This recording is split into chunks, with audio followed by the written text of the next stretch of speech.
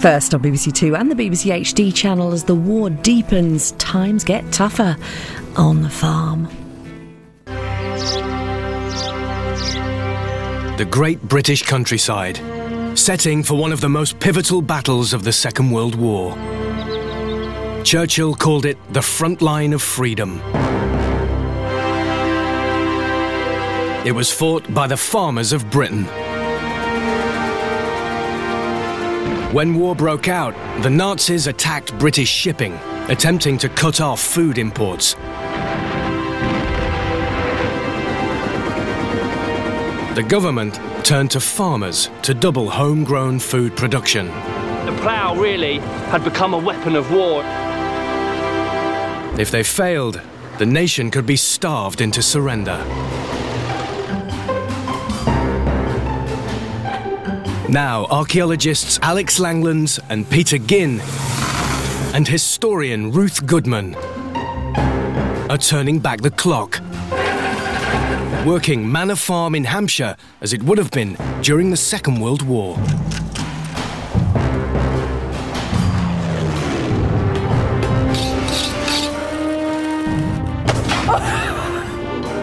By 1943, Britain was at breaking point.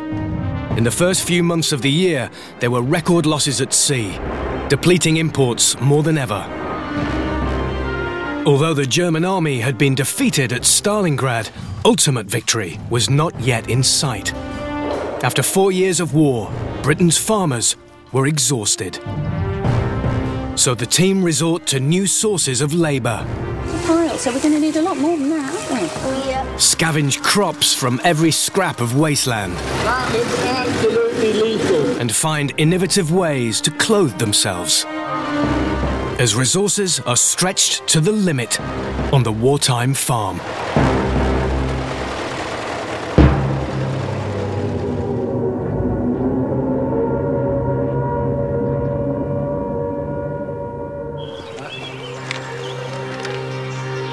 (1943) saw imports of food slump to the lowest level of the war, and the government feared a crisis.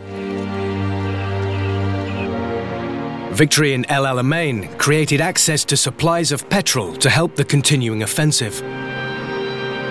But with more ships given over to military use, there were fewer to bring food to Britain. At home, the government demanded that an extra 1 million tons of cereals be produced. But arable land was becoming tired from years of consecutive use. There was a large excess of straw on the farm, a byproduct of all the cereal crops being grown. Ruth's using this to make a fertiliser. Of course, if we had a surplus of barley straw, we could use that for animal feed, but wheat straw really isn't much use. So all this spare straw, I'm just adding to the dung heap to help it rot down. If I didn't have any dung at all, it wouldn't rot, and we'd have to add ammonia or lime or something like that to sort of speed it up. But with a little bit of dung, mix it all together, eventually you get something spreadable on the fields. With harvest approaching, I think we're perhaps paying a little bit more attention to the dung heap than we were before. We know that as soon as that crop is in, we've got to get this lot back out on the fields to fertilise and to start that cycle of production all over again.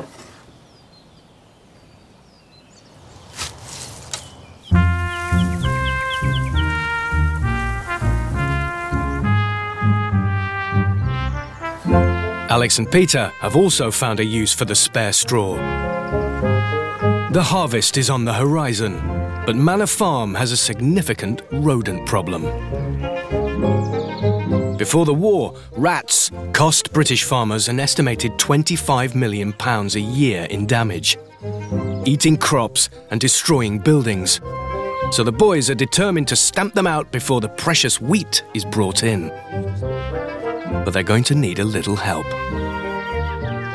Now, we've got a rat catcher in residence. She's coming down for a week or so, serving our farms and all the other farms in the area. So we have very chivalrously, Peter, haven't we, decided to give up our room. We have. Billeting was at an all-time high, with land girl numbers reaching a peak of almost 90,000. So farmers needed to create accommodation wherever and with whatever they could. One of the things we've got a surplus of on the farm at the moment is straw. So all of this stuff is just knocking around the farm. We're going to use to build ourselves a little straw bale house to sleep in for the next week or so. Now, you keep counting the bales, Henry. Right, so I think we've got a door here, just running down to the path. Yeah. You all right? Yep. Straw buildings were not uncommon during the war and were also used to house tools or even livestock. Baled straw is absolutely superb for using as a construction material because you've got really good sturdy blocks here. You know, it's all locking in beautifully. And its main benefit really is that it's just so fantastic at insulation. You know, there's no doubt about it. This is going to keep the wind and the wet out of this sheltered area. It's going to pop on the end here.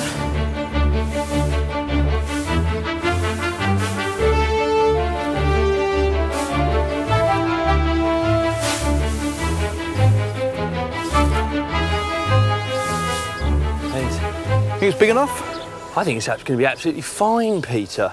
It's certainly long enough. Oh, yeah, I'll get down there. Plenty of room there. Oh. Hello, Henry. We're missing something, Peter. I can see the sky, Alex. Well, if we put a roof on it, which we have to, a couple of beds, picture of the king, bedside table. Home lamp. from home. Yeah. By 1943, there was a real concern that stamina was running out. Britain's farmers had already been asked to give everything, and now they were being asked to give even more. People had endured 4 years of war. They had watched everything get worse and worse and harder and harder. Rationing had started out reasonably okay and got tighter and tighter. Clothes rationing, food rationing, petrol rationing, everything rationing. And while the early days of the war, there was perhaps a sense of adrenaline with the Blitz and so forth, by 1943, people had been slogging for so long. I think for many people, there was just an exhaustion, a weariness, oh, God, will it ever be over? Vera Lynn's song, When the Lights Go On Again, was popular in 1943 and encapsulated the mood of the nation. When the lights go on again. Listen to Vera Lynn. Somehow she just had a knack, didn't she, of summing up how everybody felt. Wait till the lights go on again. A sort of desperate longing for it all to be over. For us, you know, finally to get there. Goodness knows we've been fighting long enough. Things like this that give you a little sort of lift, you know. I think they must have been deeply important by 1943.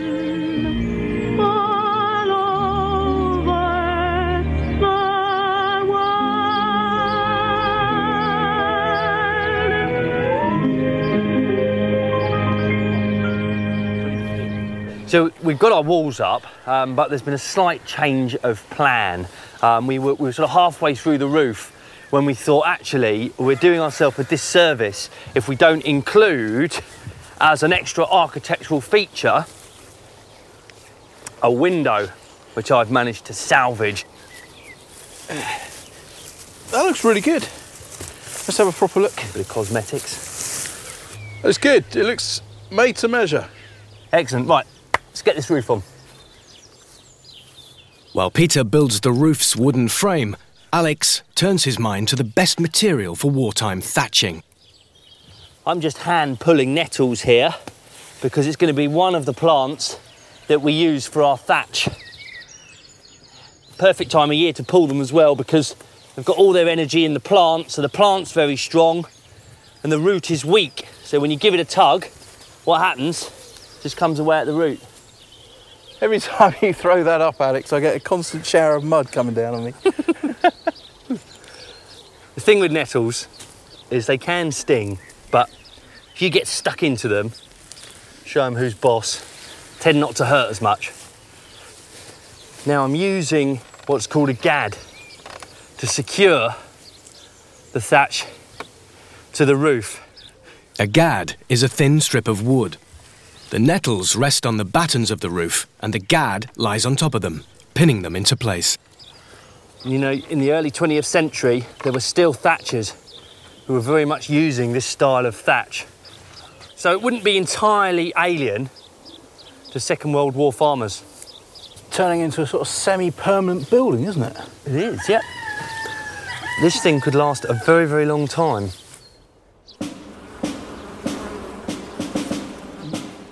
With the house complete, the boys can move in. It's very, very cosy, Alex.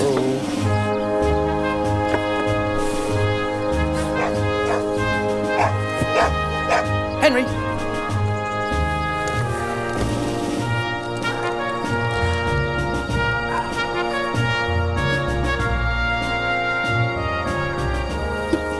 That is extremely comfortable.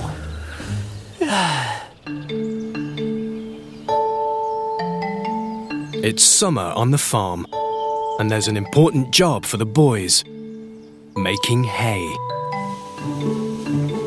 The team have dairy cows to feed. Imports of cattle feed were low, but milk production remained a priority. The government saw it as vital for the nation's health, and at least 1.3 billion gallons were required in 1943. Before the war, the cows would have been fed through the winter on hay, but Britain's acreage of meadowland had been hugely reduced. I suppose all the pasture land, it's been turned over to arable, but still grass around. I mean, this is a prime example of a churchyard. I mean, this is a great hay crop, isn't it? In desperation, farmers had begun turning to every spare scrap of land to find grass to make hay, from verges to orchards and now churchyards. It's a tricky piece of land. It's not flat. There's gravestones everywhere. Yeah. We're going to have to think of some way of taking it down, aren't we? But it's just...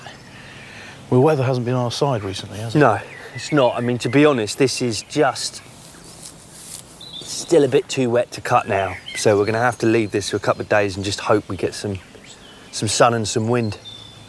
Yep. And then come back. Sounds like Henry's upset about something. Let's go and find out what. It's probably the pigeons and the rats. While the team wait to bring in the hay, Alex wants to deal with Manor Farm's rodent problem. With the wheat harvest only a few months away, this is a major threat to their essential crop. During the war, it was estimated that rat damage to foodstuffs cost Britain £60 million a year, more than twice pre-war levels, destroying over 2 million tonnes of food. This represented hundreds of cargo ships worth of imports and was a huge blow to the war effort.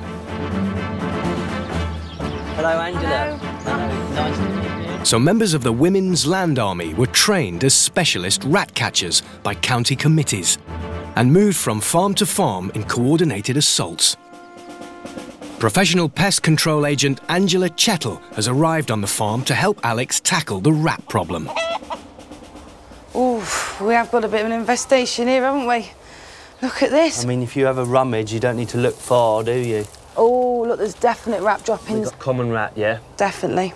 And obviously you've got a food source as well. Yeah. So we're supplying everything they need. Right, Within OK. this shed. Shelter, food. Everything. Water. Okay. So what we've got to do here then, Angela, is we've got to turn this into an anti-rat zone. Well, first of all, we've got to have a look where they obviously accessing, which is here. They've gnawed in here. Yep.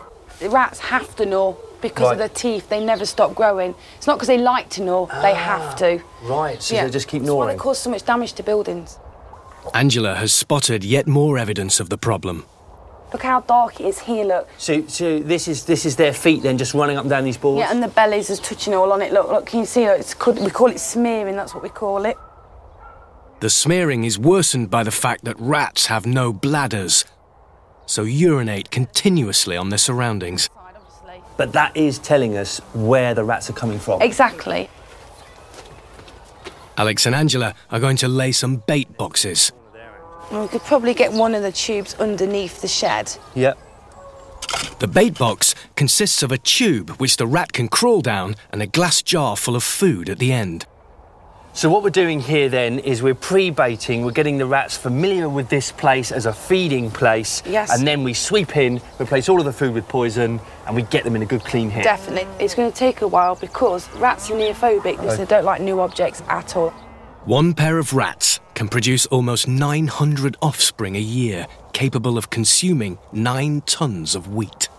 And now we need some big bricks to weigh it down because we've got the chickens, haven't we, roaming around the yard here. Well, that's superb. So they're the kind of baiting stations that I need to be setting up. Now, once they are taking the grain, it's a case of then filling it up with poison. Definitely. Excellent.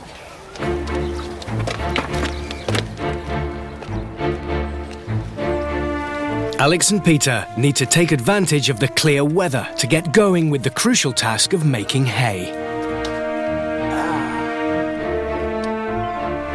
Peter has found an Allen scythe, a mechanical scythe specifically designed to tackle unusual terrain. Its motto, wherever a man can walk, an Allen can cut. Invented in the 1930s, a new model appeared in 1943, and farmers could lease them from the Ministry of Agriculture. The main thing, Peter, is not to hit any of the headstones. Good luck. Let's give it a go. Oh.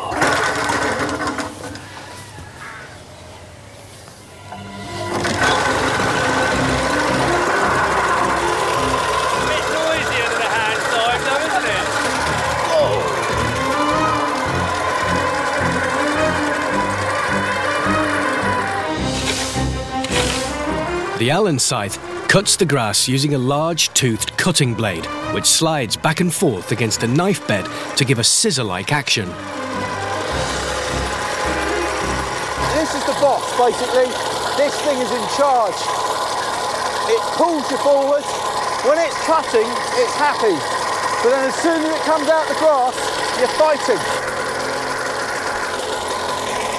To get a successful hay crop requires dry conditions, so keeping an eye on the weather was essential. But this posed a problem for wartime farmers. The government banned weather forecasts for fear they could provide critical information to enemy bombers. For 5 years, the British public were not officially informed if it was going to rain or shine. We're going to have to use the old haymaker's art of rushing out here when we see the storm clouds looming and cocking the hay up. We're going to be fighting our own mini battle here in the churchyard. But I have to say, if we can get this hay in, it'll provide an extra bit of nutrition to some of the livestock on the farm.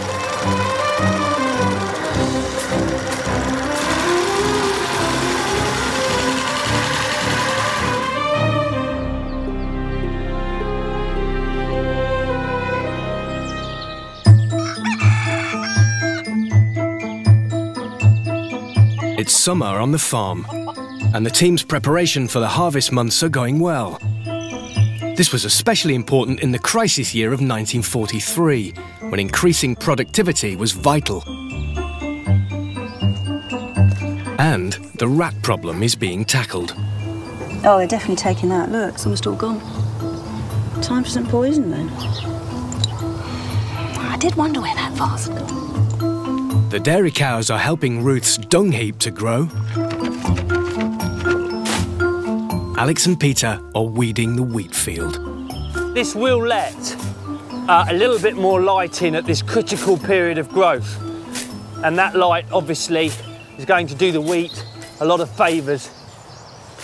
But the jobs are mounting up, and it's clear they could use some help.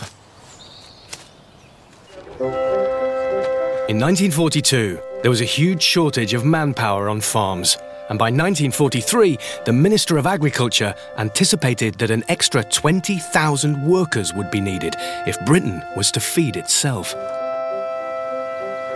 How many children have we got? 20, 30, something like that. The Ministry of Labour proposed that children be released from school to help farmers at the most critical times of the year.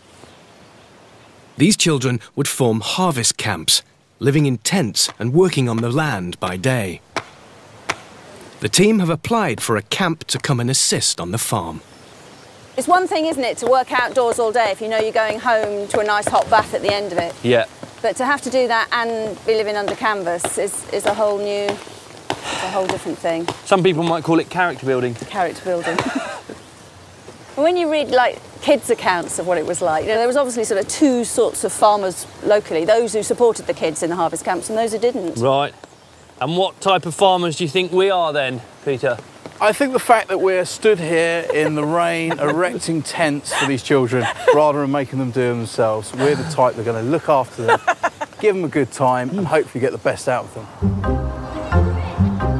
Normally, recruits were required to be over 14, but in special circumstances, younger children could also take part. Almost 70,000 children worked in harvest camps in 1943. Without them, producing food to feed the nation would have been almost impossible. How many have we got? Looks about 20 odd. Hello! You come for our harvest camp? One of the jobs the harvest camps were involved in was new to farmers: collecting herbs for the pharmaceutical industry. At the start of the war, 90% of medicines were derived from plants, mainly sourced abroad. With imports cut off and drugs urgently needed, pharmaceutical companies turned to homegrown herbs.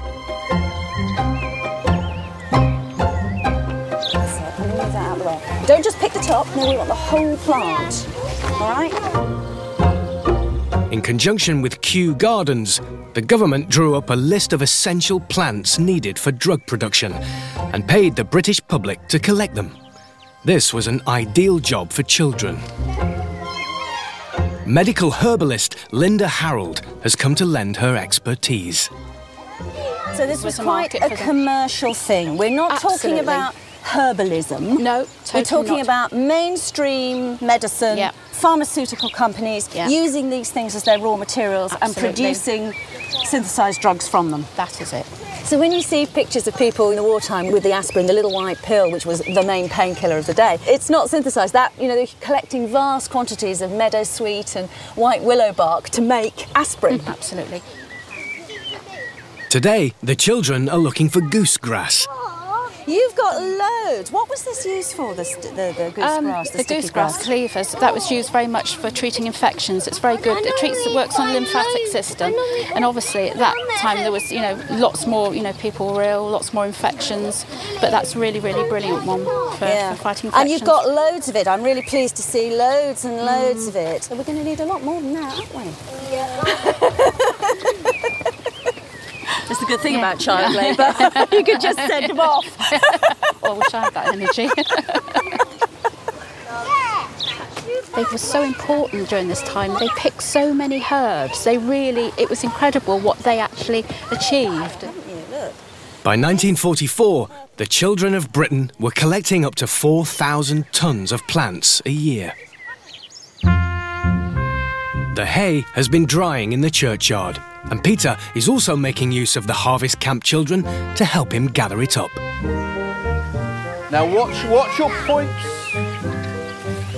We've had a really good spell of weather, but I feel that the rain's coming on and we've got to get this hay cocked because otherwise it will ruin, it will go black in the ground. So the idea is to build it up into piles, and the bigger the piles as possible with a very small surface area, it just means that when the rain comes, it will basically run off and it will affect very, very little hay. We've roped in a bit of help and, well, it's mayhem.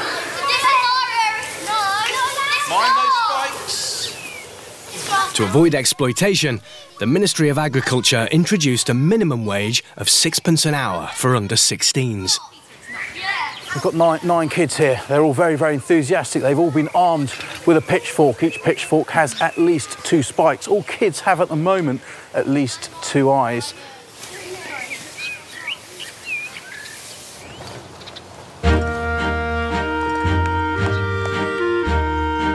Catering for the children was often done by the farmer's wife. Today, Ruth is doing the cooking.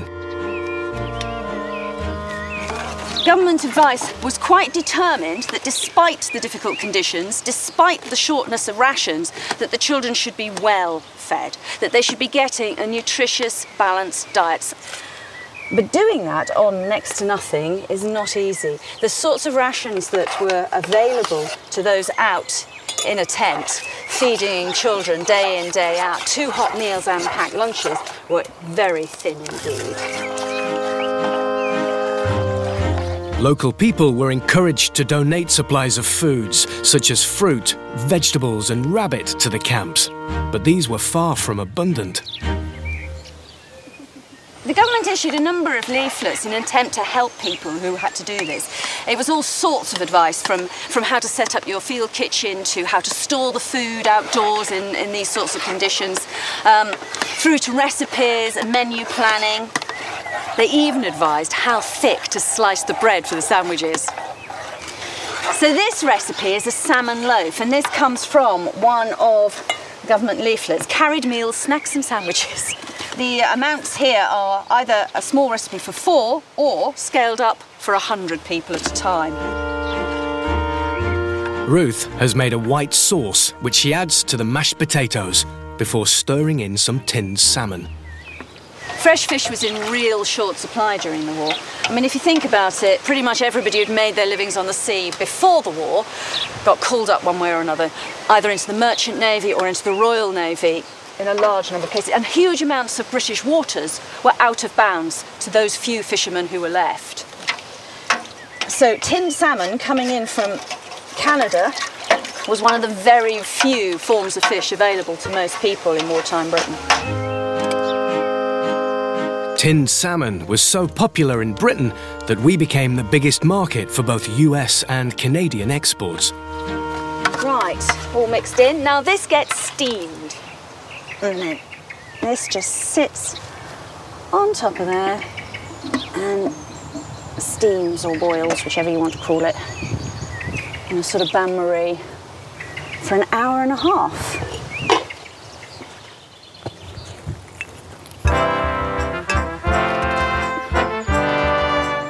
With all the challenges faced in 1943, the help provided by child labour was vital to farmers.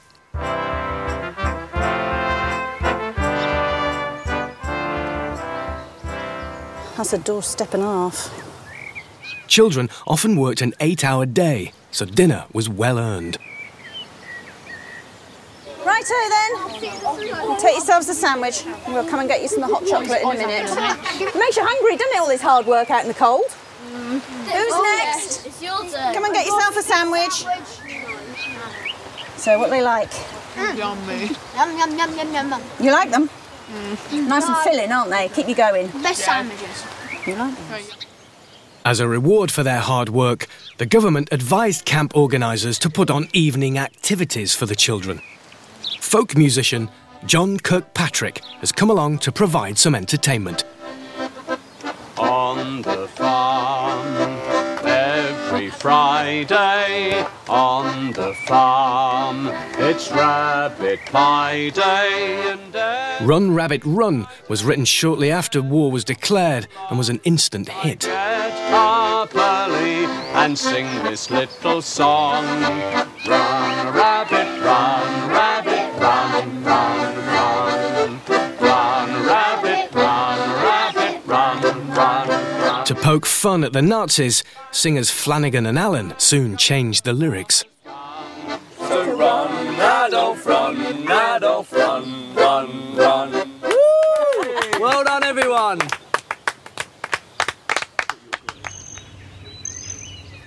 Herbs were not the only medicinal product to be found on farms. Honey could be used to dress wounds due to its antiseptic properties and helped reduce scarring. It's still used in medicine today. But it was also an excellent sugar substitute. By 1943, the rationing system was really starting to bite. And morale was suffering. People were having to do without all of the foodstuffs they'd really enjoyed before the war. On top of that list was sugar. So to boost morale here on our Wartime Farm, I'm going to see if I can't get myself a few jars of honey by the end of the summer. Alex is looking for a special type of bramble which grows up through bushes, creating a long stem. I've got a very old-fashioned way of making honey, and this bramble is going to help me in that process. Alex is also making use of the surplus straw on the farm to create a skep, a traditional basket beehive. To stitch it together, he'll be using the bramble. It needs to be carefully split open and the insides removed to form a strip which is both flexible and strong. The bramble stem is threaded through the holes in a wooden ring to create a cage for the straw to sit in. Okay, so the idea is that it's going to thread in here.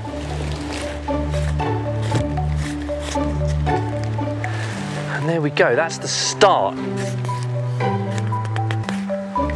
Right, we're getting to the end of the wooden wheel, so we're going to have to start now stitching into the straw and into the previous bind.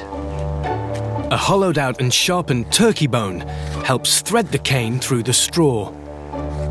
He will keep adding layers until the basket is complete.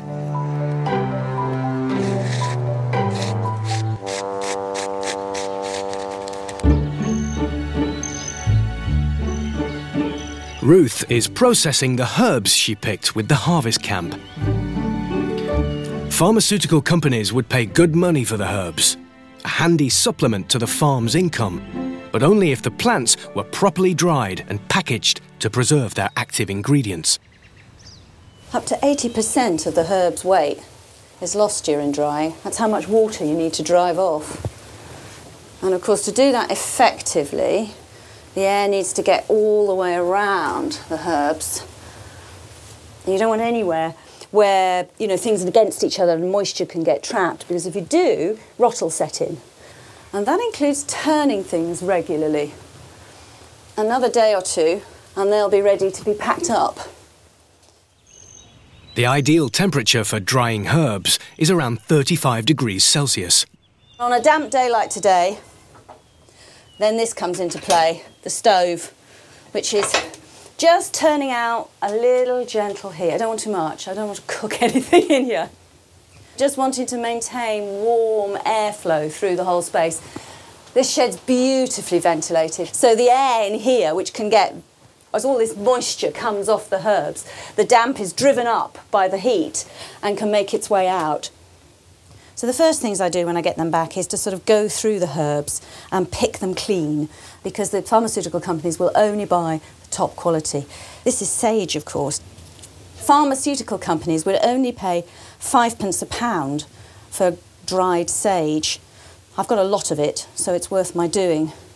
Foxglove, however, that was much more lucrative. All the seed that I'm drying out, now that retailed for 7 and 6 a pound. That's a heck of a lot more than 5 pence. And even the leaves were 1 shilling and threepence. Foxglove was so valuable because of its ability to lower blood pressure. But it must be handled with care, as it's extremely poisonous.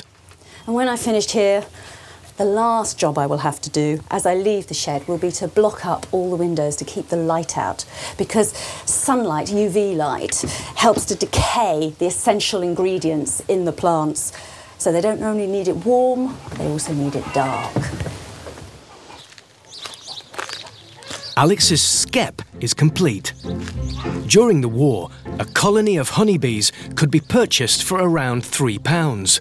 But beekeeping expert Mike Holloway has brought one along for free. Hello, Mike. Hello, Alex. I apologise for my lack of mobility. I've turned my ankle over. Oh, dear, oh, dear. But thanks ever so much for coming down. Great to see you. And you? Now, first things first, obviously, is the skep inspection. So tell me what you think of that. Oh, And I think, you can be honest, Mike, I don't mind. I think you've done a proper job there, Alex. Unlike with a wooden hive containing removable frames, Alex won't be able to inspect the bees' progress.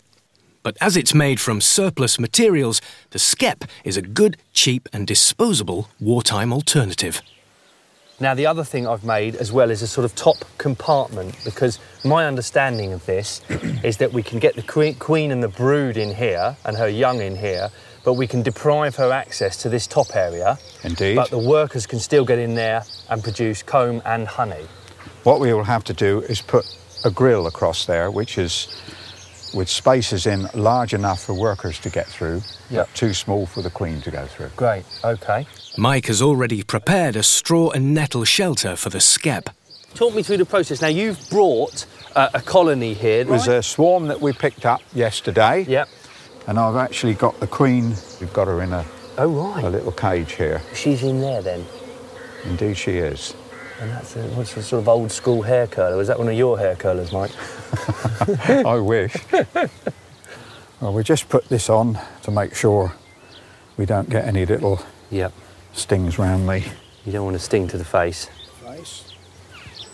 And we'll make sure the queen goes into your skep and all the other bees will follow. Mike's swarm contains around 10,000 bees. He introduces a few into Alex's skep before placing it in the shelter. We'll put that down for a moment.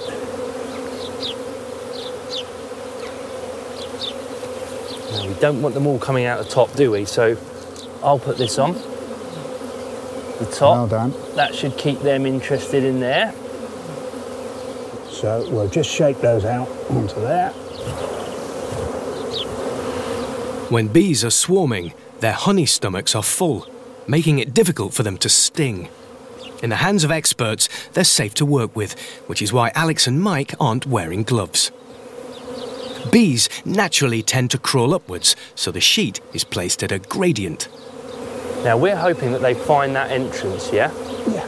The queen is released near the edge of the skep. Pop her out, there she goes. And the bees will follow her scent inside. It's almost as if someone's put a call out and they're all of a sudden they are racing up that sheet to get into that skep. That's amazing, Mike. Isn't it fascinating? That is absolutely wonderful to watch. It's like water running uphill, isn't it? It is. If you notice, there are some bees that have got their tails in the air, like that one there. Oh, yeah. And there. They're all around the periphery of the slope. They are actually fanning an attractant pheromone. Right. Which is bringing down these bees that are flying to go into the skep and join the queen. It is a happy sound, isn't it, that you can hear these bees? This is a happy sound, yeah? Yes, indeed.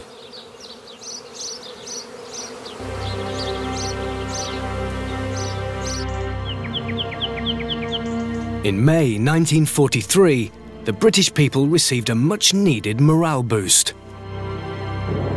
RAF Squadron number 617, better known as the Dam Busters, had destroyed 2 major German dams, and there was a surge of public interest in RAF bombers. In desperate need of funds, the government seized on this enthusiasm by launching the Wings for Victory fundraising scheme. The scheme encouraged people to do yet more for the war effort by saving money in government bonds.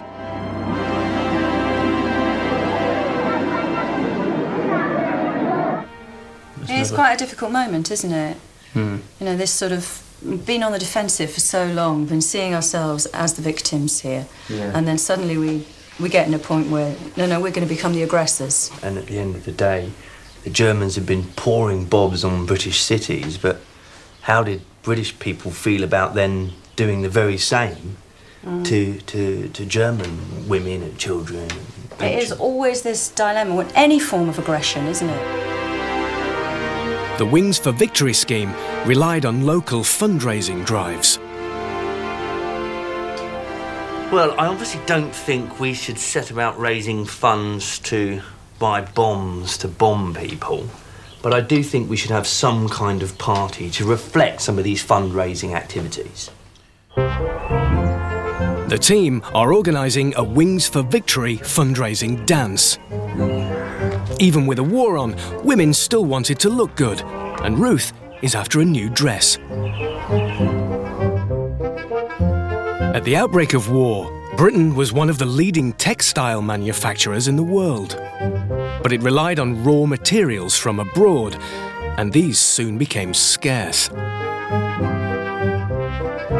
Clothes rationing started in 1941, and the Board of Trade introduced a scheme of utility fashion, where the government regulated the cloth, price, quality, and even style of the clothes being produced. Many women started creating their own clothes. Ruth wants to make a new dress, and she's found a novel source of fabric. We've all heard of parachute silk dresses, but that's not the only source of fabric that people turn to. This is quite an ingenious one. Look, I've got a flour sack. They have to be made of cloth one way or another. The manufacturers had cottoned on that if they made it in an attractive sort of material, people would buy their brand rather than somebody else's brand. So you get this sort of thing. It's amazing, isn't it? This is a flour sack. So the whole of this sort of advertising stuff here can just peel straight off. I think it's only held on with flour and water paste. There's a little bit here, it says, to remove paper band, soak in water. They knew that's what people were going to do. So this is my cunning plan for my summer dress. A couple of flour sacks.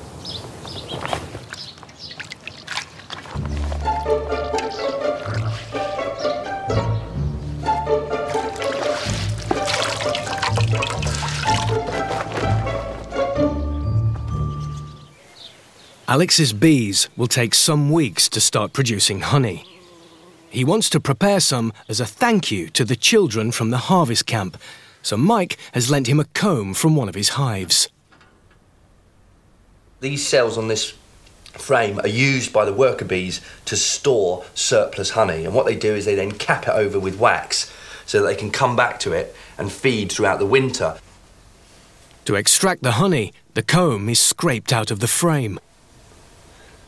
And I think those little kids at our dance are just going to be so grateful for this stuff. They're going to love it.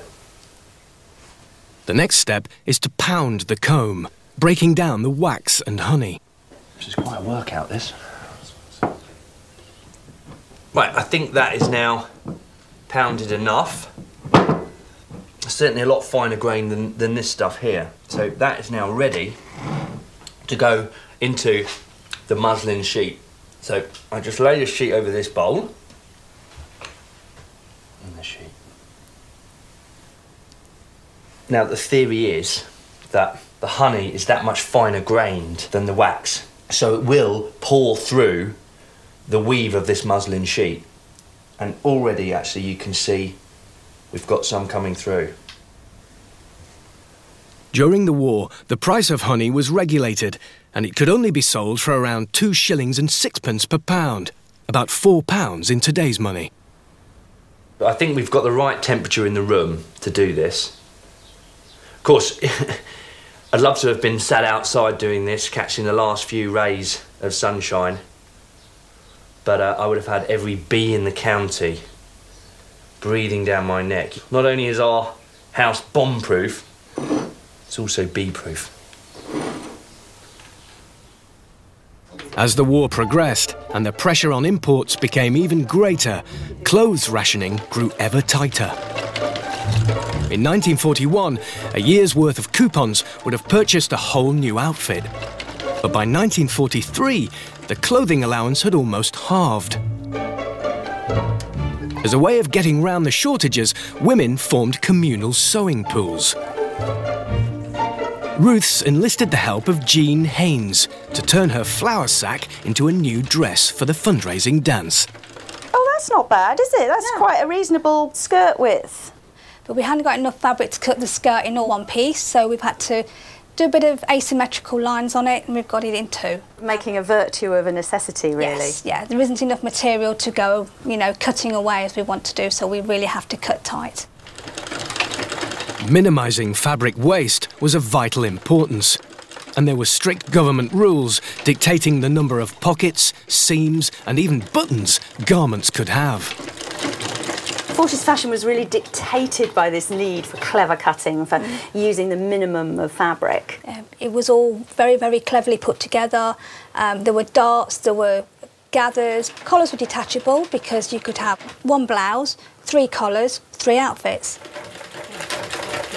Sewing pools increased in popularity throughout the war. They not only provided the equipment for dressmaking, but also some much-needed expertise. The youngsters, and particularly the young townies coming out into the countryside, they just hadn't picked up those skills in quite the same way. So it was a way of sort of learning as well as sharing equipment. That's right, and making do with what you could get. While Ruth prepares for the fundraising dance, Peter has urgent work to do with the hay. It's been drying in the churchyard, and now he must bring it in before the rain comes. He's going to take advantage of a baling machine, something that increased in use during the war, thanks to the Ministry of Agriculture's scheme of lending equipment and experienced operators to farmers. Mr. Evans, how are you? Not so bad. Well, we've brought you some hay. Yeah. And you've got a baler. Yeah. So this is the sort of baler that would have gone round the farms? Around different farms on contract. What, from the war ag? War ag, yeah.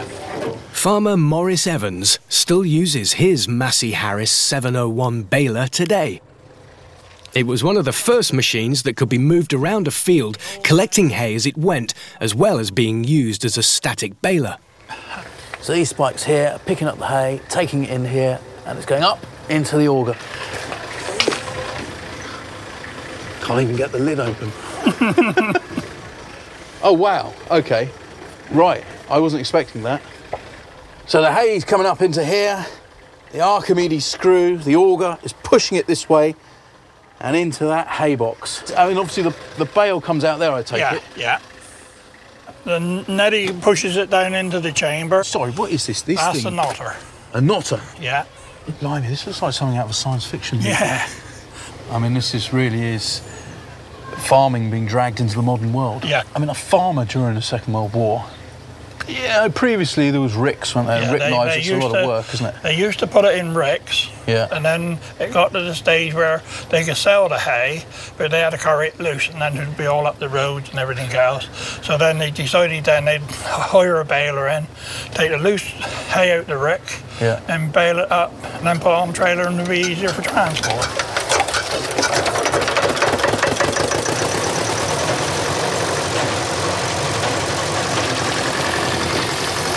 That looks absolutely lethal.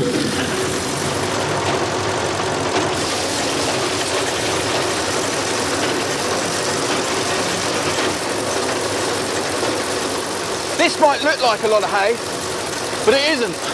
Not after this machine's finished with it. It's going to reduce this down to maybe 6 bales tops. So it just emphasises how much easier it must have made it for someone farming during that period in the war to be able to transport the hay, to be able to gauge exactly how much they had, and of course to be able to sell any surplus.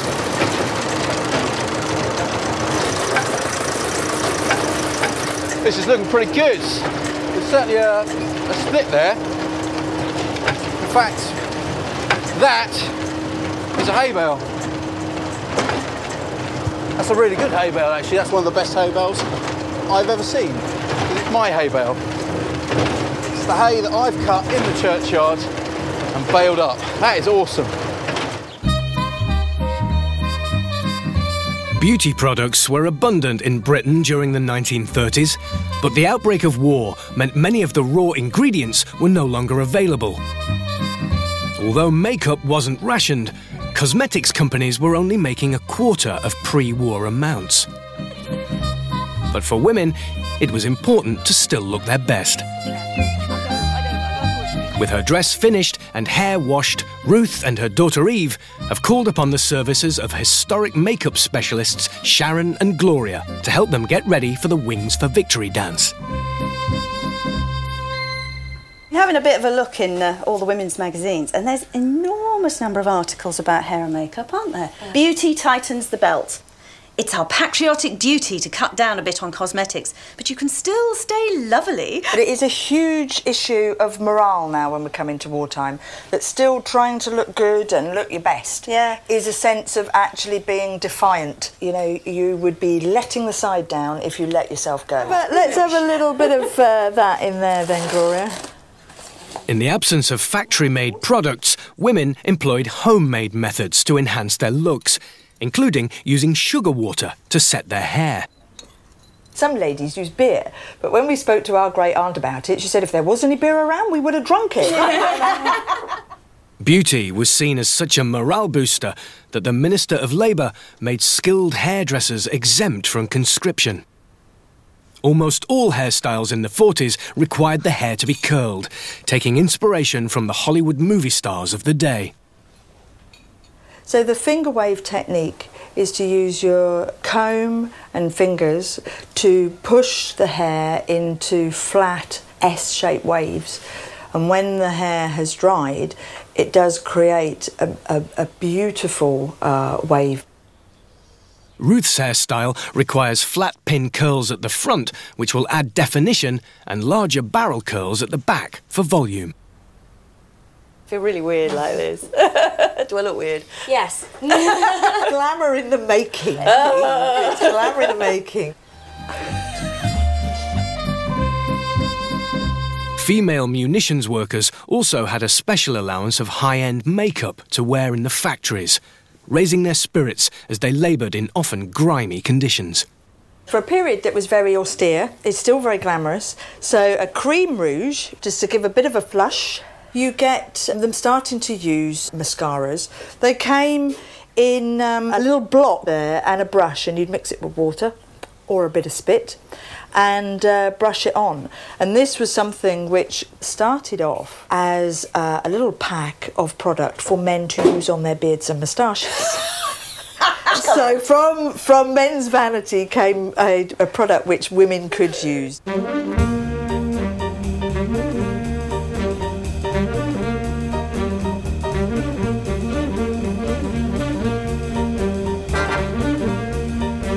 Isn't that fantastic? Oh my God. Well, wait till you get the lippy on. The hay baling is going well. But to maximise efficiency, it's vital that Peter gets it finished while he still has access to the baler. Well, when I said that we get 6 bales out of this load, I didn't actually think we'd get 6 bales, but we have. Now, you could probably get 3 times this amount on a trailer, so that means you can use less fuel in your tractor. It's just so beneficial having these bales. But we've got hay all over this farm. We need to get it in, we need to get it baled, so I'm going to get another load. It's going to take me into the evening, so I don't think I'm going to make this dance tonight. America had entered the war in December 1941, following the attack on Pearl Harbor. From 1942, US troops poured into Britain, including more than 130,000 African-American servicemen. They brought with them a new phenomenon, the jive.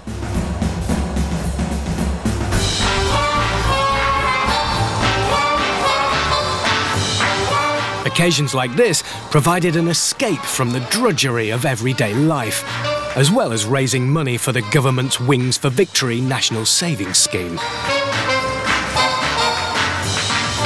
Whoa! You've certainly scrubbed up. The new dress, is it? There may be a war on, but some people can still turn out well, can't they? Yeah, but you haven't noticed the shoes. Look. Ah, that's a sign of a good hard-working farm girl.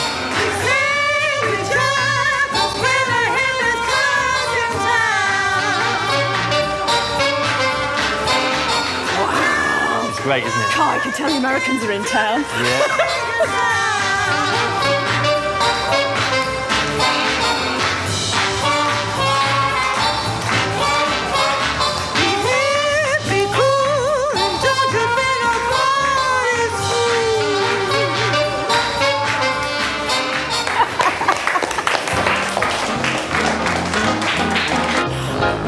Joseph Sewell is an expert in jive and swing dancing. It's an infectious dance. You can't find a dancer dancing that's not smiling. It's just impossible. It's such a vibrant form of dance, isn't it? I mean, what is it officially called? The dance that we're doing is called Lindy Hop.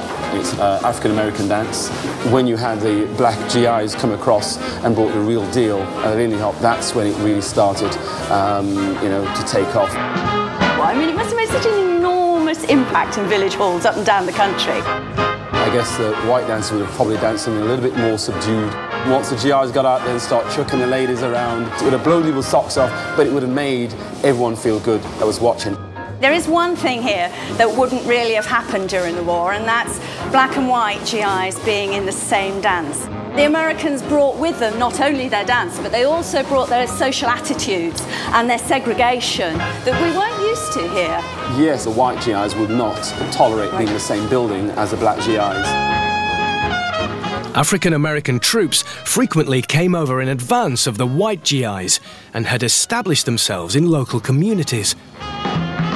When white GIs arrived and tried to impose segregation, they often met a stony response from the British people. I think we could have a go. Show us how to do it. Absolutely. Yeah. Absolutely. Two fine young ladies like yourself. Ladies, get ready for the time of your life. Ooh, sorry. I'll probably do well. The Lindy Hop was developed by mixing established dancers like the Breakaway and the Charleston, becoming popular at the Savoy Ballroom in Harlem. This new style spread like wildfire.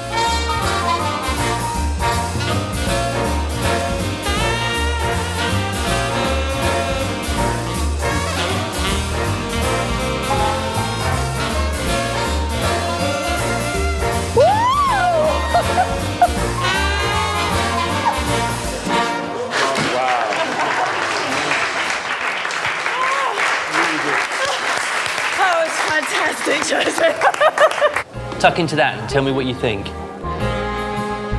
The children from the harvest camp have also come along to the jive and have had some bread and honey as a farewell treat. Because one of the main reasons for these sorts of events in the first place was to raise money for the war effort, wasn't it? Yep. National savings certificates, a system whereby ordinary people, instead of putting their money in the bank, gave it to the government. Nearly £4 million at their prices, which, you know, when you think of what that means today, it's just vast. How would we have done it without the savings of ordinary British people? They made it possible for us to win.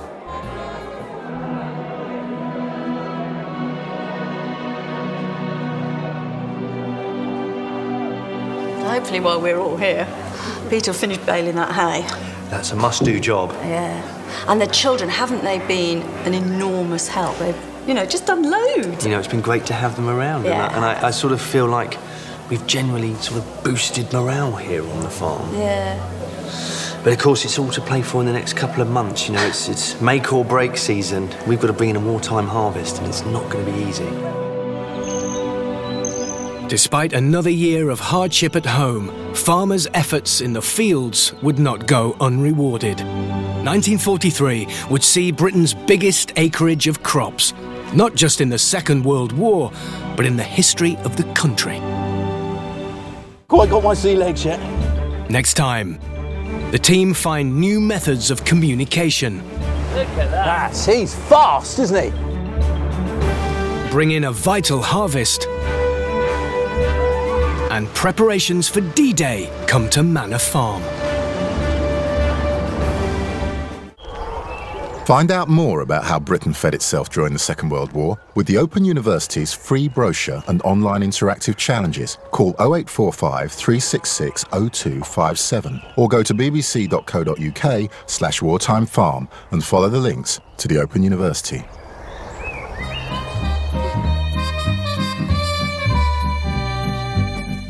Across the BBC now, explosive new drama as Sam must kill the one person who can help her. Unmissable thriller Hunted on BBC One. Here, a water company with talent on tap. The Choir sing while you work. Next, and for BBC Four, a jaw-dropping tightrope stunt between the Twin Towers. The Amazing Man on Wire.